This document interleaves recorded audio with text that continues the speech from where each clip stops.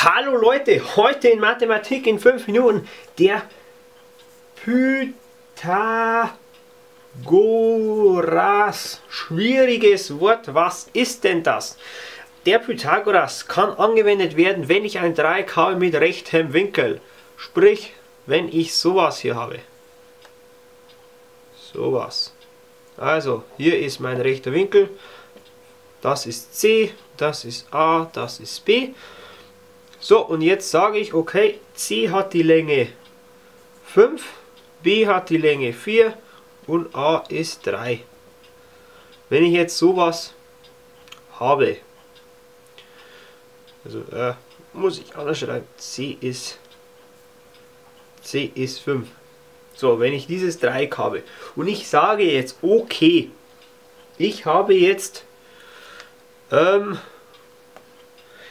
diese Seite C nicht, möchte sie aber gerne wissen, sprich, ich brauche irgendwas zum Abdecken, ich sage, okay, ich habe jetzt das C nicht, möchte C wissen. Dann kann ich sagen, okay, es gilt ja der Pythagoras ist ja a Quadrat plus b Quadrat ist c Quadrat.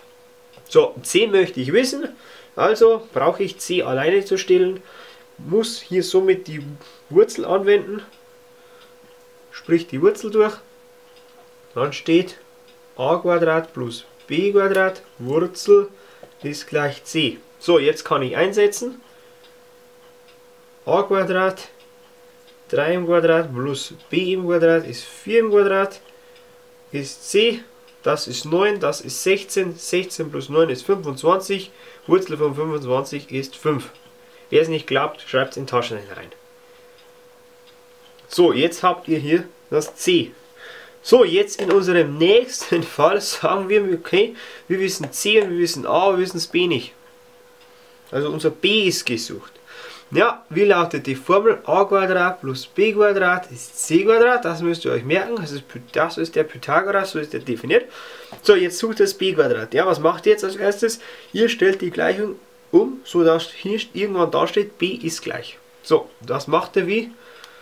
Okay, A kommt auf die andere Seite, B Quadrat ist gleich C minus A Quadrat.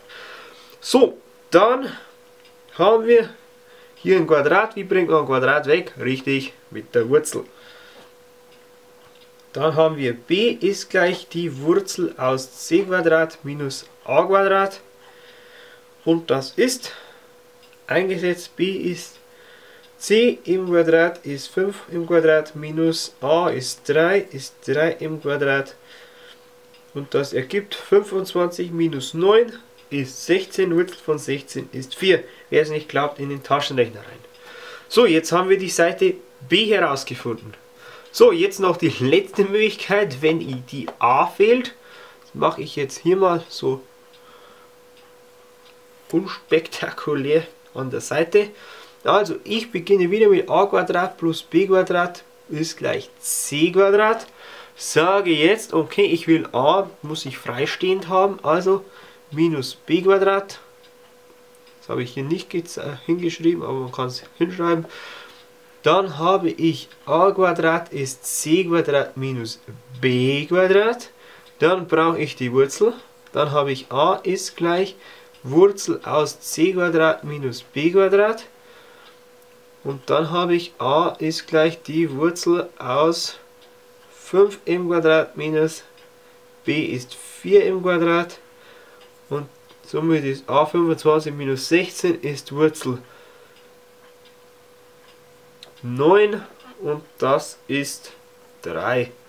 A ist somit 3 und ja, voilà, das stimmt. So, ich hoffe, jetzt könnt ihr den Pythagoras anwenden, wenn ihr so ein Gebilde habt mit anderen Werten und einen rechten Winkel. Ansonsten wünsche ich euch noch einen sonnigen Tag, euer Mathematik in 5 Minuten.